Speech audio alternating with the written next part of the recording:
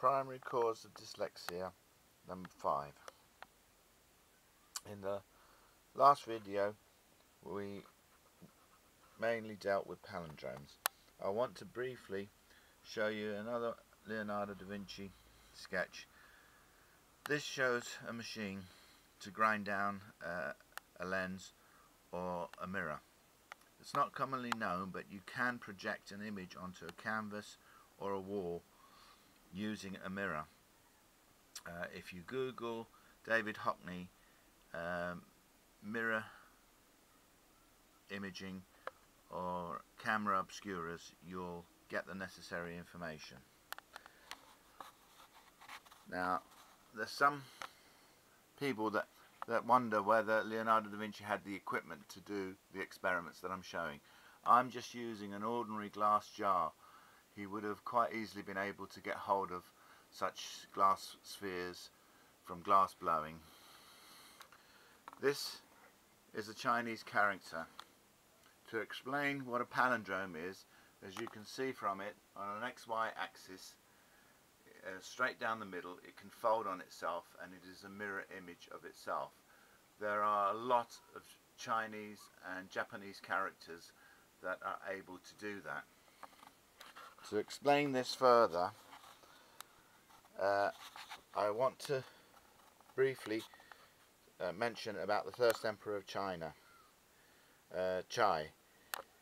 He was born in 259 BC, died in 210 BC, and became emperor of China in 221 BC.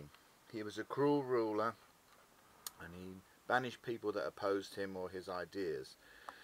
He is notorious for burning virtually all the books that remained from previous regimes, and even banned scholarly discussions, to the detriment really of the Chinese language. Now, in the previous video we showed these palindromic, these are Japanese characters. There are a great deal of these characters. Now, Chinese is one of the oldest languages, dating back to 1500 BC. Japanese didn't really come into its own until the 4th century AD, and which was taken from Chinese characters, and they adapted them. So Japanese really is secondary to Chinese.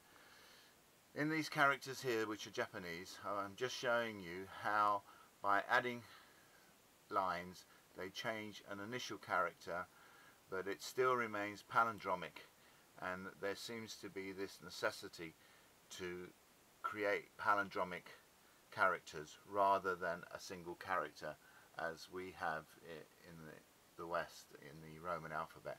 And as you can see from a box section, they just add lines, add more lines, and create a different character. In this particular character, if you split it left to right, you end up what looks like a P and a mirror image of a P. Now, there's no reason whatsoever why the Chinese should not have just used half the character if it wasn't for the fact that if it was scanned in one direction, it would invert if it was scanned in the opposite direction. Now, this is a Roman P. To make a Roman P palindromic, you would end up with a character like that, with the two P's together, joined together. This character is a Greek phi,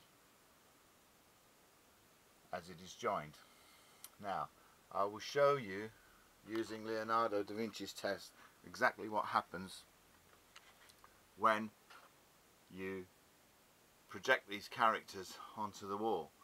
As you can see, the phi is inverted, and when it's split, one looks like a B and the other one looks like a D.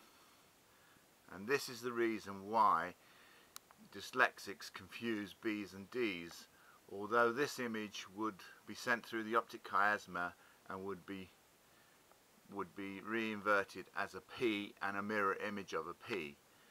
But if there was a D on the wall, it would be shown, it could be confused for a B.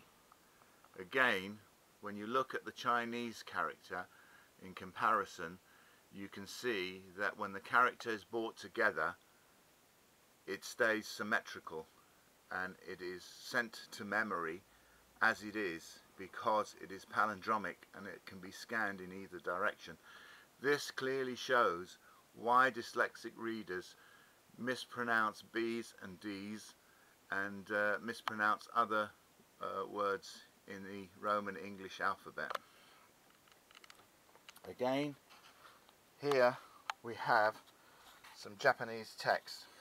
Now, dyslexia is becoming more widespread in Japan, and the reason for this is the Japanese are moving away from a vertical text structure and they're going to horizontal, left to right.